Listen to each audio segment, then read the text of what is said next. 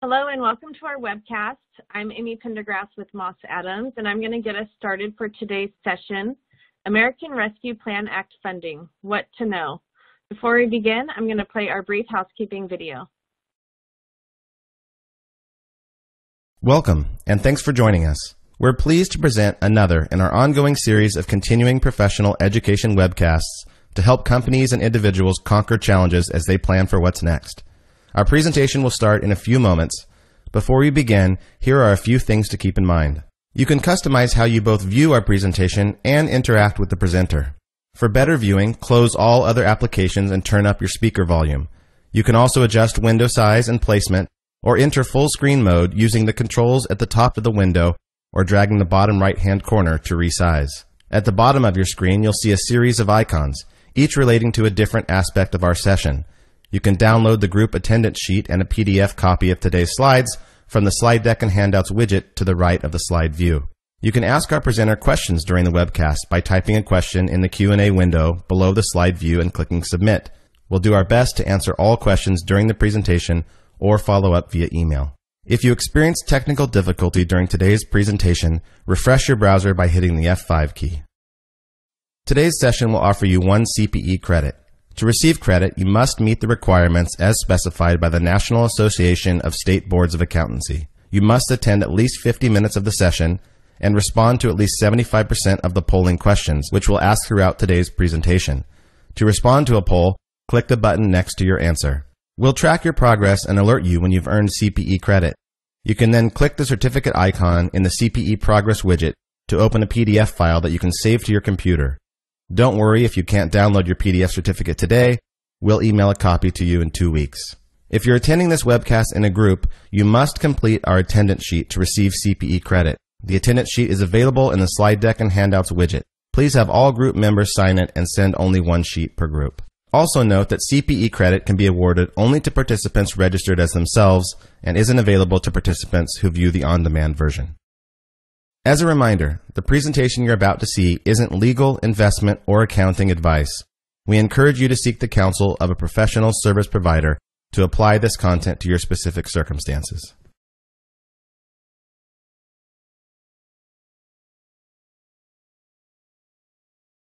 And now I would like to introduce today's presenters from Moss Adams, Colleen Rozillis, Partner, Halie, Garcia, Director, and Sheila, Herrera, Senior Manager. Their bios and contact information are located in your webcast console if you would like more information. And now I'd like to turn the floor over to Colleen to get the presentation started. Great, thanks Amy, and welcome everyone. Today we're going to start by setting the stage a little bit, talking about budgeting for ARPA and linking it to your strategic plan.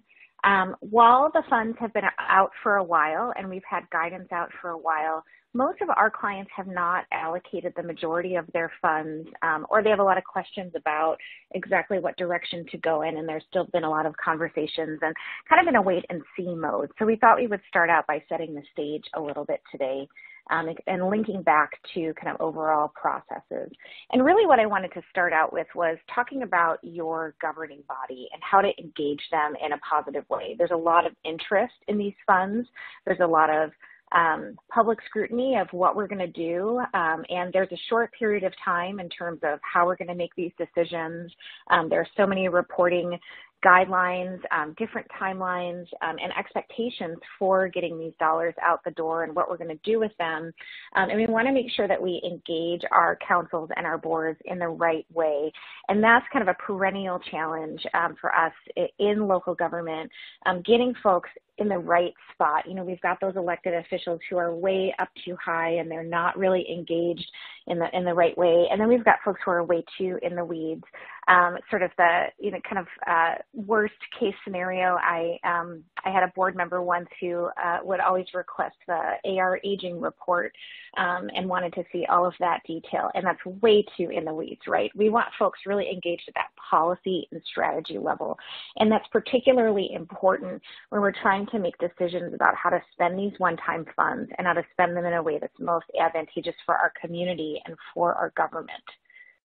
So what we really want to do is go back to our councils and to our boards and get them focused on outcomes. make sure that they remember in a policy governance model in that healthy way that they really need to focus on, okay, what is the ultimate goal of these dollars? And some of the governments that we have been working with, when we're doing ARPA strategic planning, the focus a lot is on, okay, we have to think about quality of life for our community. Those are the conversations that we've been having kind of long term is, what are the ways that we can make the biggest impact and get the biggest bang for our buck with these funds? And that's what they always want to come back to. And so if we're able to bring them back to that outcome, then that can tie a lot of these funds together in a very positive way. And then reminding them of that over time and really reminding them of that outcome can be very helpful.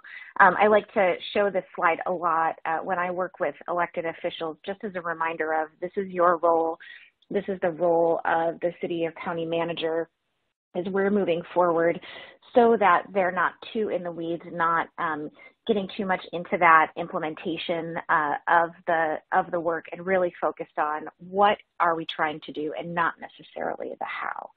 That can get a little bit more challenging and more complex with ARPA and with these dollars because there's so much interest by the community and by elected officials in these funds.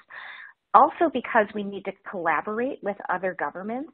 If we can stretch the funds, if we can collaborate with our partners in other cities, other counties, in kind of special purpose districts, or even with foundation funds or others, as we'll see a little bit later in the presentation, that can be really valuable, and that might require using our elected officials in a different way than we may be used to. We're also having to be on our toes quite a bit with the changing requirements, the changing timelines, and the opportunities coming at us very quickly. And so making sure that we're on top of that and communicating that out appropriately while being transparent with our elected officials. We also really have to be cognizant of the fact that these funds are one time or they're very short term and limited, but our community needs are not. So for example, many of the communities that we work with are spending these dollars on homelessness. These are really limited term funds.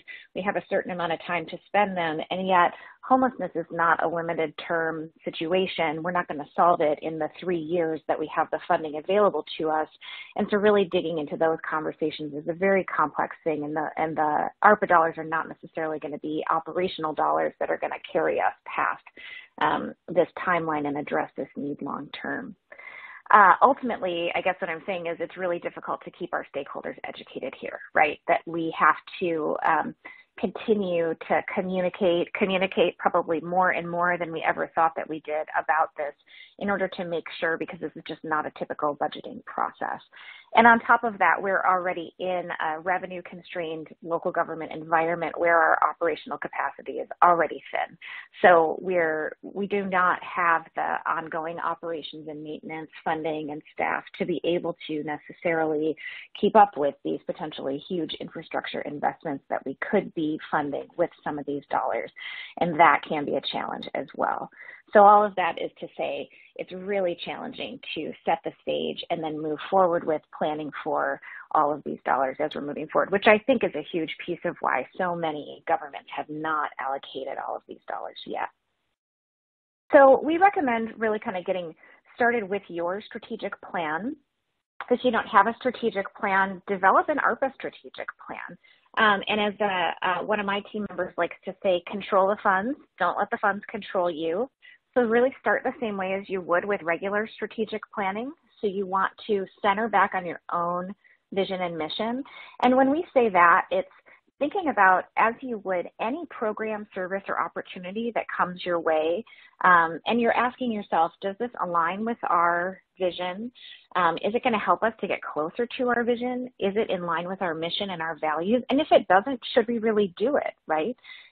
We want to take advantage of opportunities, but we also don't want to do things that are going to get us off course. And those are really important questions to ask and great ways to engage your elected officials.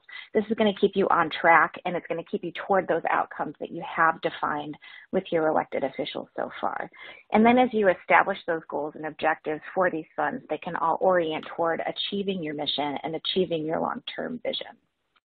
When you're developing your ARPA strategic plan, make sure that you're considering all those key critical inputs. So taking a look at your financial forecast. I know over the last 2.5 years, everyone has been forecasting and reforecasting, and you're probably really tired of it. I'm sorry to say that you're going to have to keep reforecasting and doing some scenario analysis of what this would look like with these different infrastructure investments, different community investments with these funds.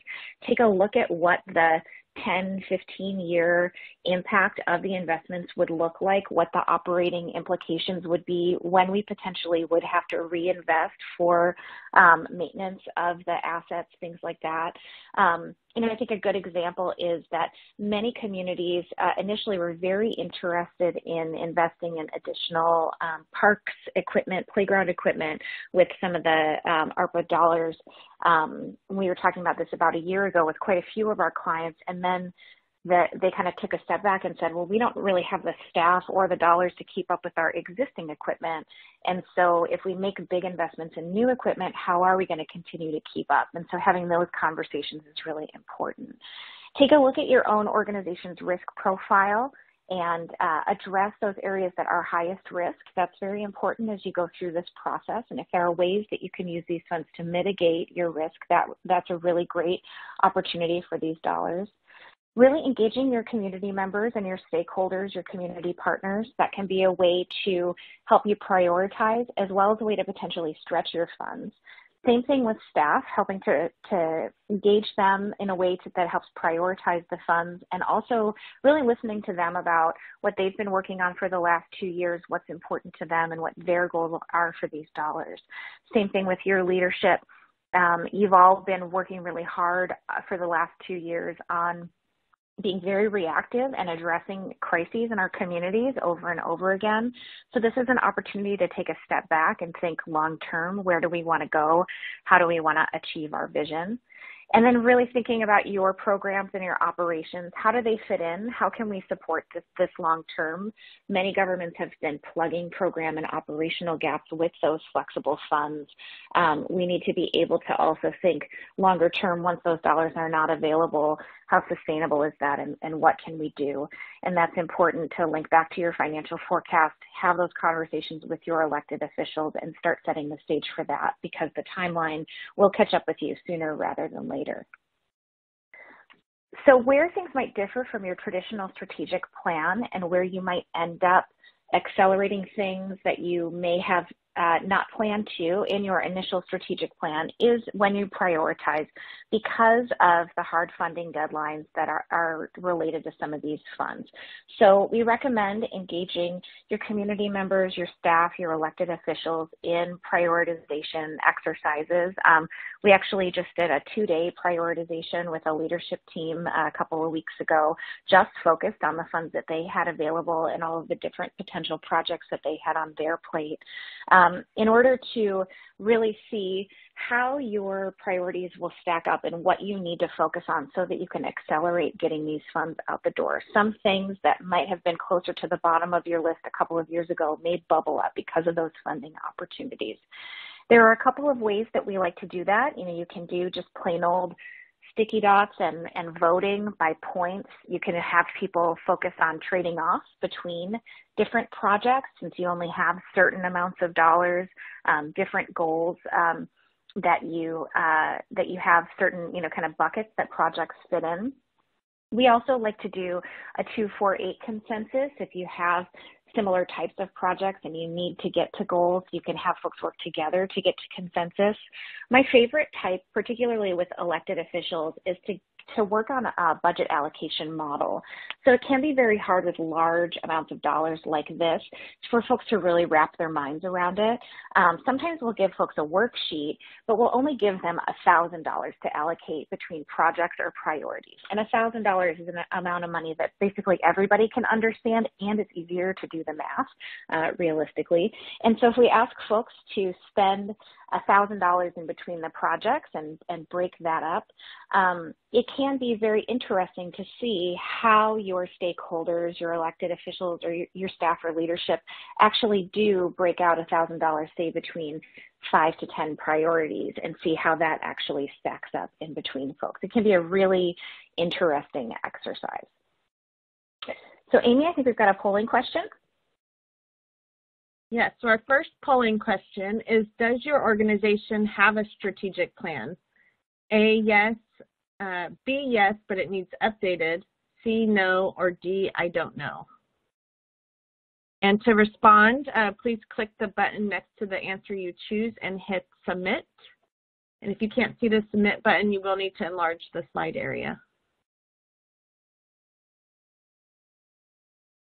And then also just a reminder, if you would like to receive CPE for today's webcast, you will need to respond to at least 3 of the 4 polling questions.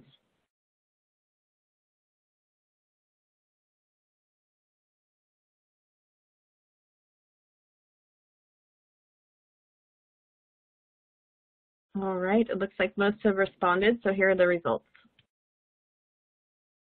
Oh, this is pretty good. So the vast majority of you have a strategic plan in place, and about a quarter have a plan that needs to be updated. So that's not a surprise. We're seeing a ton of local governments out there updating their strategic plans right now.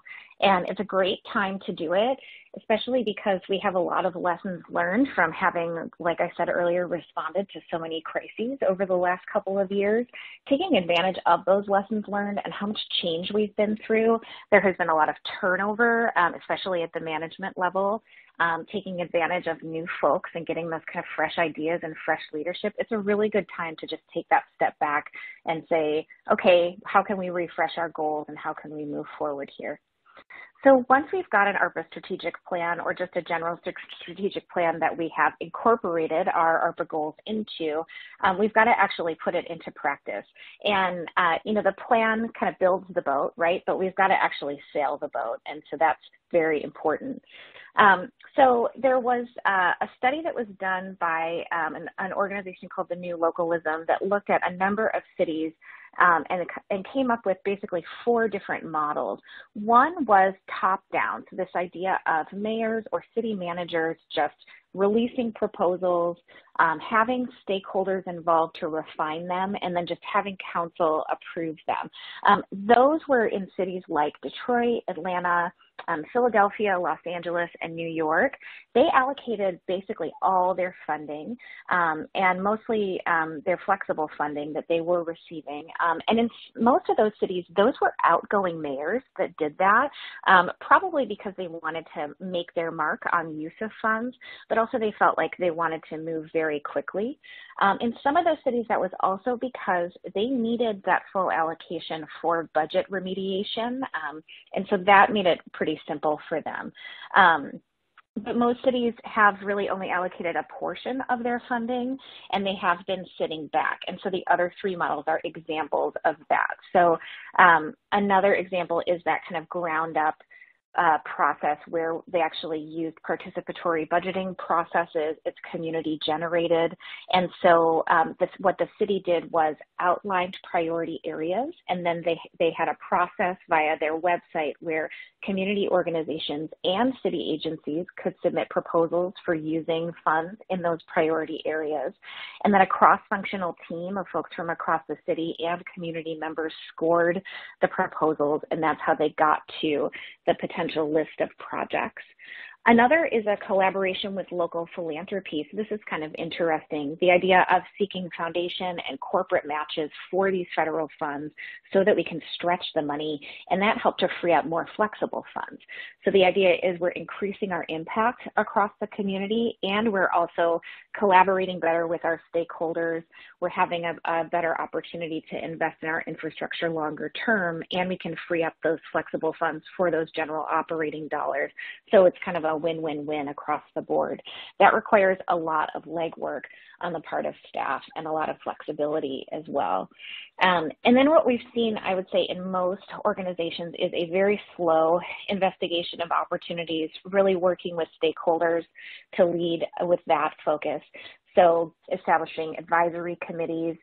We've seen a lot of communities have advisory committees per priority area, gathering community input and really focusing on, okay, what does our community want as the core way to prioritize spending of these funds? And then also a focus of coordinating with other governments to be able to maximize investments. So this is how funds have been allocated so far. We've seen kind of the majority of funds going to government operations, closing those budget gaps. This tracker is really interesting, and we've linked to this tracker in the slides if you download them after the presentation.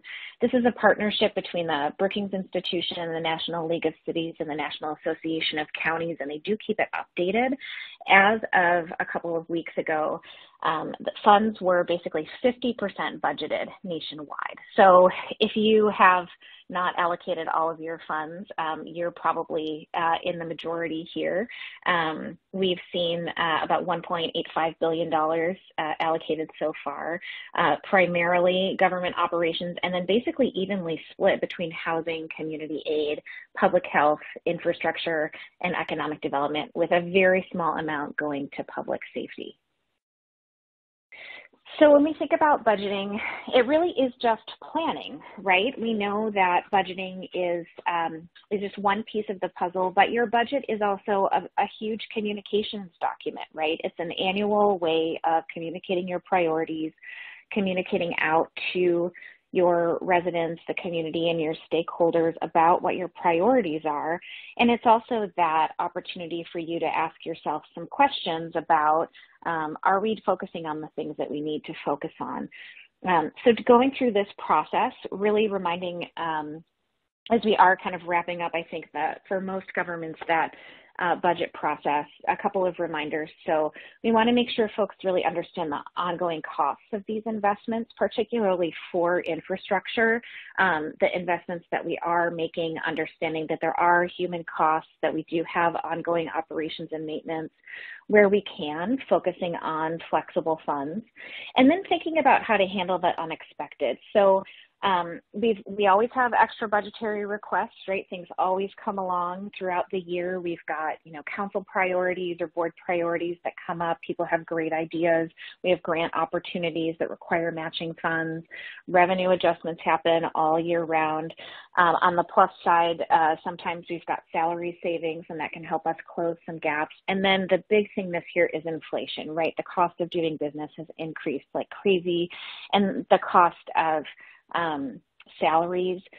We have lots of folks doing compensation and classification studies right now, and that's making a huge difference in terms of the cost of operations, and that's going to really impact us long term. And so how are we going to impact that and handle that moving forward?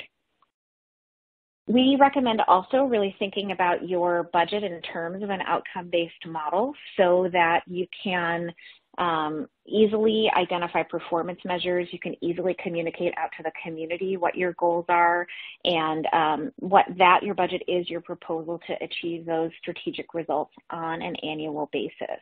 That also gives you the opportunity to have those conversations instead of every year saying, what do we want to cut? You're saying, what do we want to keep? You can then identify every year having an operating plan, every department really tying to your budget, saying this is what we're going to accomplish. There are a number of cities that have really great looking operating plans out there. This is an example from the city of Suwanee, Georgia. They've gotten a lot of awards for their budget. They've got objectives and performance measures just built right into their budget of everything they're going to accomplish that year. Tying that to your one-time funds is a great opportunity. And then coming back out to the community, asking them what their priorities are, and coming back out to them and saying what we accomplished is a best practice. This is from the city of Salem, Oregon. On an annual basis, they have a really great process where they survey the community. Then they produce an annual community report with those results that as well says, here's how we performed according to our strategic plan and our council goals. They come back to the council, report that to the council as part of their annual goal setting process. The council sets those goals in the winter. They build the budget based off of those goals. They work the whole year based on those goals. Then they go back out to the community with the survey in the fall, and they repeat the cycle all over again. This is a really good opportunity for them on an annual basis to survey the community and really get that pulse of what the community wants, as well as to work to be able to be reflective and responsive. And then they have the results year over year to see what's important to the community and how that changes. And the council is able to be responsive in a statistically significant way, because that's not necessarily who always shows up to those council meetings. So Amy, we've got another polling question. All right, thank you. So our second polling question is about what percentage of your ARPA funds have you allocated or budgeted? And your options go from A, none, all the way down through 100% or not applicable. And while you're responding, I would like to take this time to remind you, you can submit questions for the presenters using the Q&A window. We do have quite a bit of content to cover today, so if we don't have time to get to yours, we will do our best to follow up with you afterwards.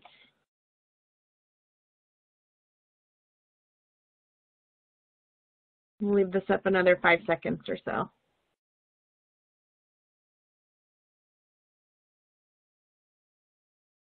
Okay, here are the results. Okay, so we have a wide spread of results. We have just a few folks who answered 100%, but we've got, I think, folks sprayed at kind of 50 to 75%, maybe the majority. So that's kind of right on track with what we're seeing nationwide. Okay, Halie, over to you. Okay, so I'm Halie Garcia, and I'll be presenting this next section on internal controls and compliance. And so as recipients of these relief funds, you are responsible for ensuring that adequate internal controls are in place to ensure that these funds are properly safeguarded, they're used for appropriate means on allowable costs, and that you're operating in a compliant way. Of course, you want to make sure that you're using these funds to the benefit of the community or for their intended purpose, but hopefully doing it in a safely and compliant way. And so today I'm going to go quickly through a few slides to cover those kind of keys to success to be able to promote compliance within your organization and set yourself up for success internally throughout the period of availability for these funds and as they're being budgeted for and spent and reporting back on their usage, but also to set you up for success going forward when you think of upcoming single audits on the compliance side or other opportunities where the funders may come in and perform compliance audits. Some key considerations to be thinking of is to make sure that you've defined internally and documented what the internal controls are in place for monitoring these funds. So within your organization, if you've been receiving a large volume of federal funds in the past, this might be nothing new, but the types of allowable costs, the types of programs being funded may be new. But really look at that internal control environment overall to say, what are our controls for making sure that we're monitoring the use of these funds on an ongoing basis? One of the key things here is defining roles and responsibilities. So what we see with most of cities and counties and other organizations that we work with is that grant management or compliance overall is handled in a decentralized way. And so there's various departments or divisions across a city, for instance, different programs being ran and funded, different construction or infrastructure programs that are going on that are being led by different groups. But in general, it's typically done in a decentralized way. So there's many individuals with responsibilities for the accountability aspect of these funds throughout the few-year period. And so really defining what does that look like throughout your organization and who is responsible for each component of compliance. So whether it's ensuring that expenditures are tracking the budget or making sure expenditures are allowed and properly supported, who's responsible for meeting the reporting requirements, tracking deadlines and due dates, who's responsible for record keeping, evaluating the eligibility of the projects that we're going to be funding. So documenting that, those roles and responsibilities on the front end to be able to make sure that we have an accountability structure going forward. Next is providing training on the key compliance requirements to all affected employees. Again, given the nature of how most of these funds are being spent, really looking at who should go through training on what are your general responsibilities and what types of things do you need to know in managing the various aspects of the funding. Ensure documentation is adequate to support the use of funds. Of course, anytime you're using grant funds or any funds really, but specifically in the case of federal funds, making sure that you have a defined process for making sure that all expenditures being allocated or expensed to these funds are properly supported, that we can show how we purchased it, how we approved it, how we were invoiced for it, how we documented that it was allowable and approved. And document the justification for decisions made on spending.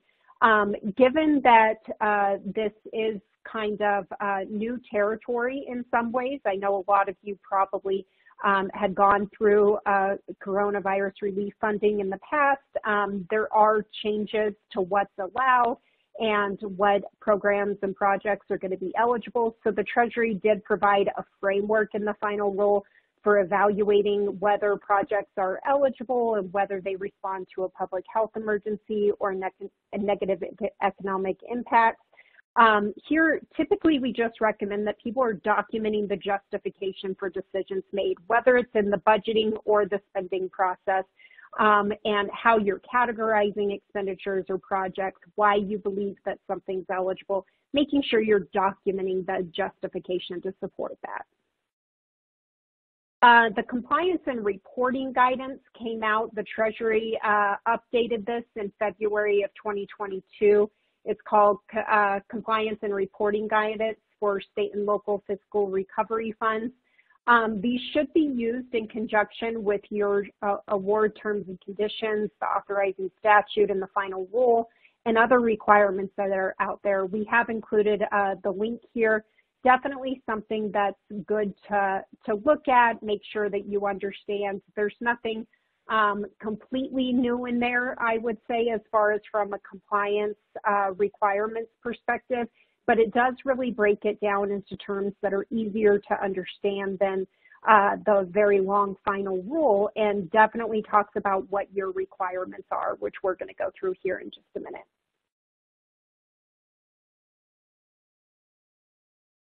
And in general, state and local fiscal recovery funds are subject to the requirements under the uniform guidance with some nuances that I want to call out today. However, recipients do have to consider whether and how certain requirements apply.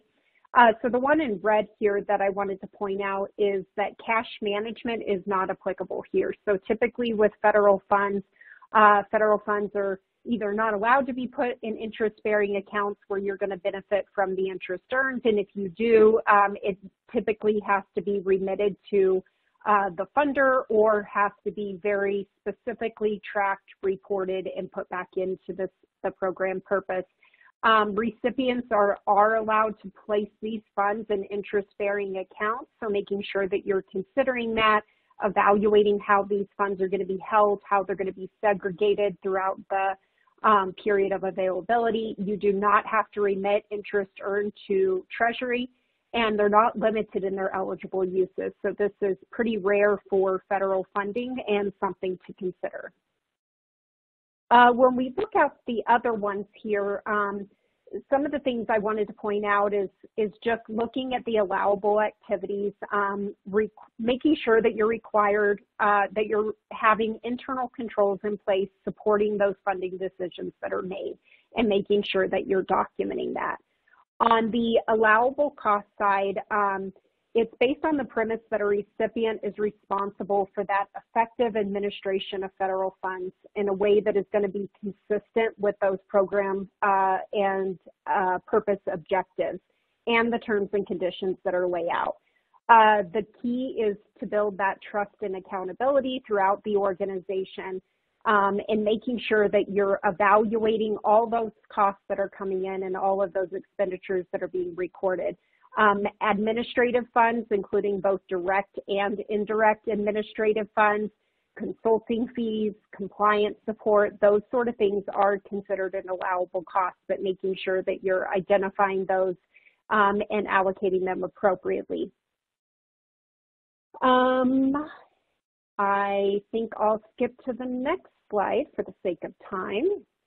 So the period of performance for these, which I'm sure you're aware, and Sheila will touch on a few things later, this is, the funds can be used to cover eligible costs incurred between March 3rd of 2021 and December 31st of 2024. They do have to all be fully spent by December 31st of 2026. And there are some exceptions for costs that were incurred prior to the beginning date, but in most cases, that situation has probably already been dealt with.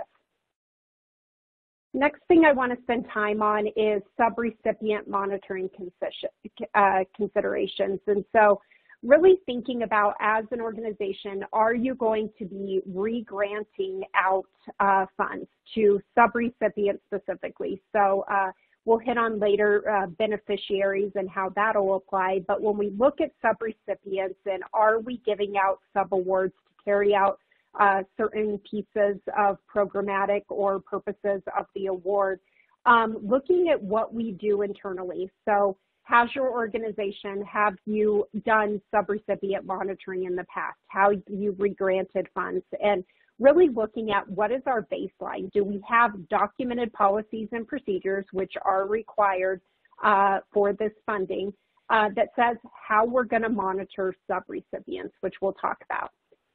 Developing templates for whether it's our subrecipient agreements, whether it's our budget templates for subrecipients, whether it's our preliminary risk assessments, developing templates so that we're having a consistent process that's well controlled throughout the period.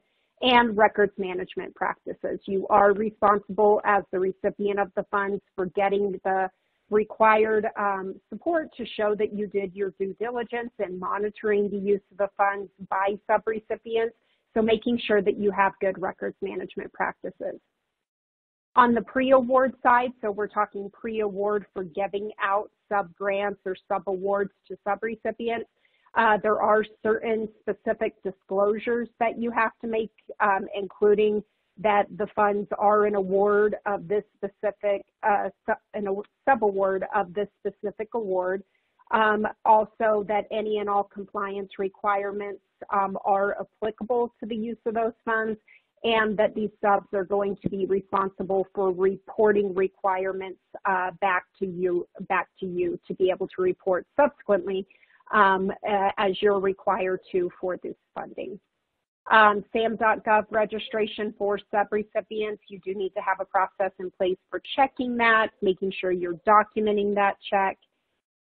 Having documented eligibility criteria, again, this goes down to your policies and procedures around evaluating eligible uses, and that also applies to when you're re-granting funds.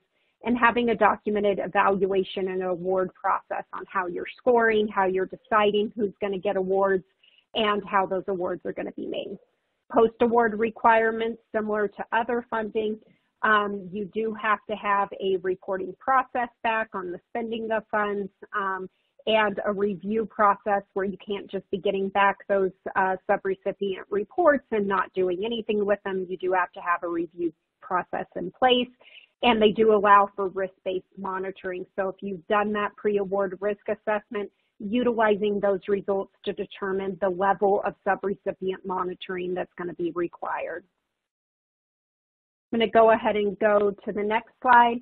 The compliance and reporting guidance does provide internal control best practices, and in some of these areas there's very specific requirements that you have to have certain things documented. And so I've provided a high-level summary here and some examples, but the important thing to really evaluate is, do you have citywide, countywide, entity-wide policies and procedures in place over very key functions that impact overall, but also impact these relief funding specifically? And so looking at, are your procurement policies documented? Are they updated in compliance with the uniform guidance? looking at things like record retention and grants management overall, making sure that you have documented current comprehensive policies in these areas entity-wide. But then when we also look at specific to these recovery funds, looking at the things that specifically need to be called out. So eligibility determination, risk-based monitoring, how are we going to do that? Our subrecipient monitoring, how are we going to do that?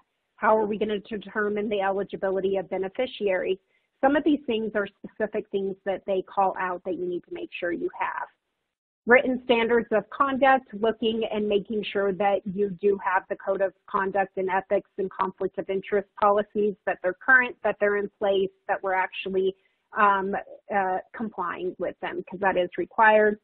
Risk-based due diligence, this incorporates the pre-award risk assessment process and how we're monitoring subrecipients, as well as how we're looking at what are our eligibility requirements and how much support do we need to be giving. Next slide here, risk-based compliance monitoring. This would apply both to internal within your organization. How are you going to be checking for compliance, especially if you have a decentralized manner of managing grants or specifically these funds, as well as record maintenance and retention. How are you saving support to support allowable costs? How are you saving subrecipient reporting and payment information? And how are we supporting procurement and disbursement decisions and supporting documentation? And then the last slide here, given time crunches today, we won't go into the details on the reporting requirements. I do know there are some really great webinars out there issued by Treasury that goes through in detail how to complete these. However, they can definitely still be confusing at times. One of the most important things that we recommend to the entities that we work with is really having a defined tracker, given that there are quarterly reporting due, there are varying due dates depending on the type of report, annual reports due, making sure that you have a method for tracking what are the reports due, what are the frequency, what are the due dates, the coverage periods, and that we have assigned accountability for pulling all that information together for reports and approving and documenting that these reports were approved prior to the submission dates. We're also looking at what is the reporting content that is going to be required for those reports that are coming due, and making sure that we know now how are we going to collect and accumulate that information that we have to report on, whether it is expenditure data coming out consistently out of our general ledger, how are we going to track that, or whether it is more on the program and performance side. We are required to make sure that we have documented methodologies for how we're going to report on performance statistics or how we're going to gauge how much progress has been made. So setting yourself up for success on the front end to make sure that those reports are properly supported, that we can justify what we're reporting back at these required periods, and that we have a system of accountability for the reports that are being submitted. I'm going to pass it over to Sheila now. Thank you, Halie. As you can imagine, with all of the COVID funding, the federal government has been getting a lot of questions related to the roles and the uses of funds. In this section, we'll go through some of the Treasury's final rule updates that Halie pointed out that may impact you and how you document or include in your plan as you move forward here. And so the first update here is updates to the lost revenues. You are now allowed to elect the one-time standard allowance for revenue loss of up to $10 million, not to exceed the award allocation, of course, or you can use the Treasury's revenue loss calculation. Electing to accept the standard allowance of that $10 million will not increase or decrease the recipient's total allocation. If you choose to go down the road of the revenue loss calculation, there were also updates to the Treasury's revenue loss calculation where the growth factor did increase from the 4.1% to the 5.2%. The calculation date can either be your first fiscal year end or calendar year end. And there was clarity made that the revenue loss amount is not eligible use and does not go on the SEPA. And so there's been some confusion or questions about what that might look like. Amy, we have a polling question. All right, so our third polling question, has your government performed an updated revenue loss calculation incorporating the changes in Treasury's final rule? A, yes. B, no, we have performed the revenue loss calculation but have not updated it with the changes in Treasury's final rule. Or C, no, we haven't performed the revenue loss calculation yet. And then also, once you've completed all of your CPE requirements, you will be able to download a PDF of your certificate from the CPE progress window in your console.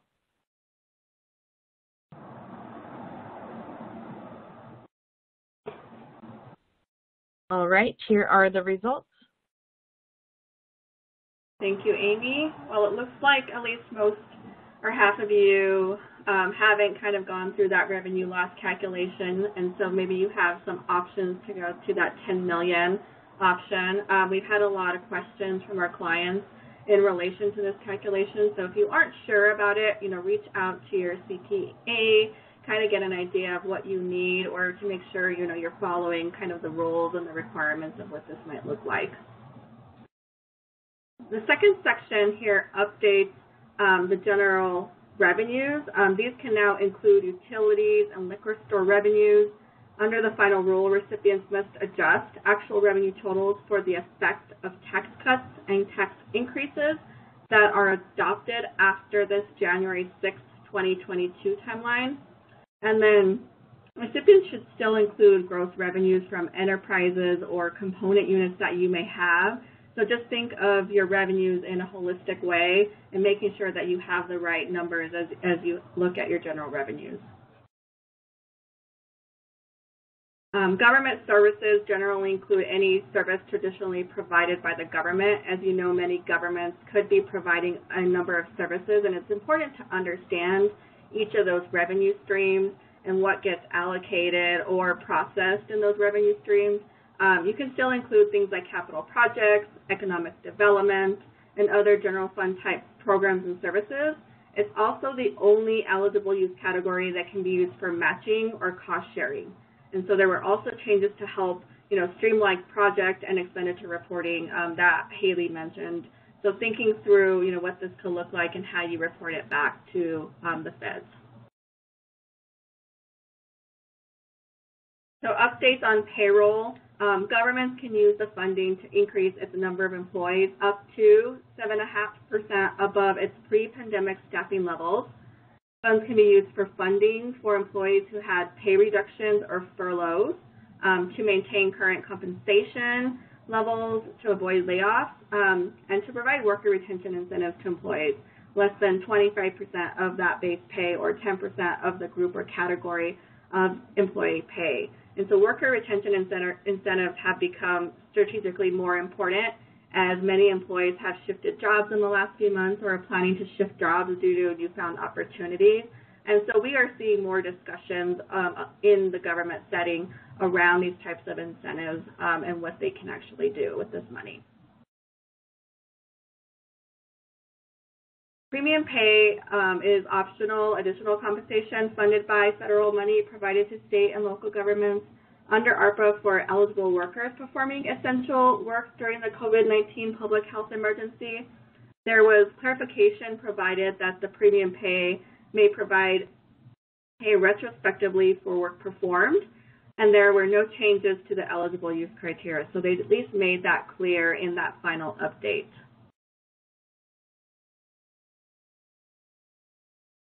Updates on capital expenditures. Unfortunately, this became more restrictive in this final rule. Capital expenditures must be related to and incurred in a reasonably proportional response to the harm from or impact of the pandemic. They have also clarified that some of the allowable uses of funds, so there could be cases where not all capital expenditures that have been planned in the response to the pandemic may be considered allowable, and so we'll go through a couple of those here. Construction of a new facility for the purpose of mitigating spread of COVID would not be considered a reasonable proportional response and generally would not be considered an eligible use. Other improvements could be made more quickly and are typically more cost-effective than constructing a new facility. And so those are things that as you go through your strategic plan or your documentation, you will want to have that all kind of documented to make sure that you are meeting that specific use that is allowable. Allowable capital projects may include testing and lab equipment, emergency operation centers and equipment, affordable housing, child care facilities, schools, primary care, health clinics and hospitals, job and workforce training centers. There is also clarity that the government, is not required to prepare written justification for projects. There was some questions about what local governments really had to document, but you should still maintain documentation indicating the project was in response to the pandemic. You will want to make sure your documentation is clear about that allowable use of your capital project expenditure.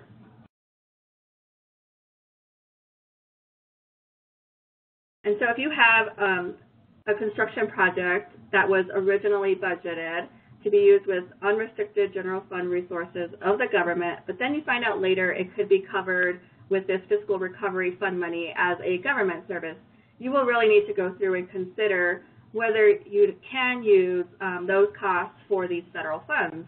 And so as you go through the process, really think about, did you go through that competitive bidding requirements? Are all those procurement transactions for property or services required under that federal award? You have to follow certain procurement requirements, and you have to have that all documented. And so did you do that before you allocated it over to the federal funds, or are you kind of backtracking and you really are thinking through this now? And so thinking through what that documentation looks like, what has already been done in the process, can you really use those dollars for this fiscal recovery fund grant money? And so sole sourcing tends to be the exception, of course, but there still needs to be documentation in the file related to that sole source and how it's accounted for. Going through Davis-Bacon, that was scoped out related to these funds. However, if you have construction projects where you're using these funds with other federal dollars that you might be splitting a project on, you have to then go back to the Davis-Bacon rules for expenditures. Anything in excess of that $2,000, you must then follow that Davis-Bacon requirement. And so that Davis-Bacon requirement may not apply to capital projects fully funded by the state and local fiscal recovery fund. The report, however, you still have to report information here, and so that includes the number of employees of contractors and subcontractors working on the project, the number of employees on the project hired directly and hired through a third party if you're using a third party, and then the wages and benefits of workers on the project by classification and whether those wages are at rates less than those that are prevailing. So a lot of information there. So if you do fall into this category and you do need to have that reporting done, just make sure you understand what those reporting requirements are. Halie mentioned some of these high-level things, as your policies and procedures, so I'm not going to go through these in detail here. But I do want you to keep these in the forefront as you start to add that documentation to your files and what you really should have there as far as maintaining records, what conflict of interest is, things like suspension and debarment, going back to that procurement requirement. So implementation of the final rule, again, Halie mentioned this is something that needs to be obligated and expended by a certain period of time. And so if you have funds that were obligated and expended between this March 3rd to 21 to 22 period, you can use either that interim rule or final rule. If you have funds that are obligated and expended starting April 1st, you must then follow that final rule. And then thinking through the double dipping risk, we've had a lot of questions from governmental entities related to which funds they're able to use for certain dollars, and so you can't get paid for the same dollars using different buckets of federal funds. And so just making sure that you all have documentation on your side that makes that clear, that you really don't have an issue with that. Going to the next slide here, Halie touched a little bit on subrecipients. We also have what we call a beneficiary. And so beneficiaries are not subject to single audit requirements under the uniform guidance. And so we do have some tables here about what is a subrecipient versus a beneficiary. This distinction between the two is contingent upon the rationale for why a recipient is providing funds to the individual or the entities. And so you could have dollars here that might fall into one category, and then you could have dollars that would fall into another. And so really understanding what that looks like and having that documentation to support that, because again, those beneficiary dollars do not go onto your SEPA. Best practices here, just making sure that you document. As you have heard this already, it's so important. The AICPA did a campaign a few years ago that basically said if it wasn't documented, it didn't happen. So you want to make sure all your calculations, including any key calculations that are being done, are being documented, which rules you're following. You want to go back to those controls that you might have implemented and revisit those and revisit your policies and procedures. It's important to understand that there may need to be changes to both your controls and your policies and procedures as you start to move through both your strategic plan and what that might look like for how those dollars are spent. And you might want to update that as you go here. You'll want to kind of review the U.S. Treasury website, making sure that you understand any FAQs that are out there, any terms and conditions of the money that you're receiving in relation to the grant funding. And then also important to understand what does and what does not go in the SEPA. And so sometimes you always want to think of, some of these dollars as everything goes on the SEPA, but sometimes it might not. And so just really thinking through that. And you might have questions for your CPA as you start to build your SEPA for your 630 year-end or 1231, or whatever that looks like for you. So Amy, last polling question here. All right, thank you. So our last polling question is, what is your biggest compliance concern with using coronavirus state and local fiscal recovery funds? A, spending the funds on unallowable activities. B, construction-related compliance concerns. C, reporting. D, subrecipient monitoring. E, the provisions of uniform guidance. Or F, not concerned at all.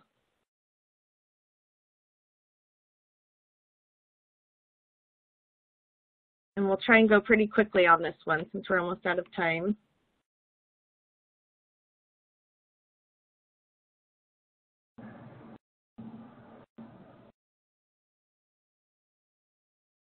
All right, here are the results. Perfect, thanks, Amy. And so it does look like we're kind of making sure, that we do have allowable activities in the forefront, allowable uses of funds, and then reporting. Subrecipient monitoring is also a big one here, and so really understanding what your subrecipients are spending that money on is important. So just thinking through all that as you're getting to the end of the year here is very important, obviously. And if you do have questions, obviously check with your CPAs. They can help guide through some of these. Finally, we do have some other information here with some links, so be on the lookout for any FAQs, the CFDA, hopefully the compliance supplement we will see any day now, along with some compliance and updated reporting guidance that Treasury has issued.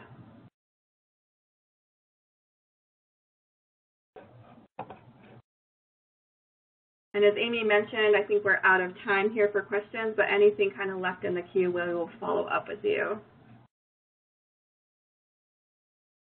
Yes, thank you. So unfortunately, we are out of time, but thank you, Colleen, Halie, and Sheila for a great presentation today.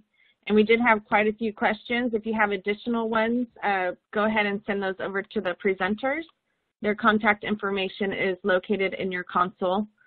And then also, if you met all CPE requirements, your certificate is available to download now in the CPE progress window. We will email a copy within 3 weeks should you have difficulty downloading it now. And then also, here is a link to an online survey where you can provide feedback for today's presentation. And thank you for joining our webcast. We hope you'll join us again next time.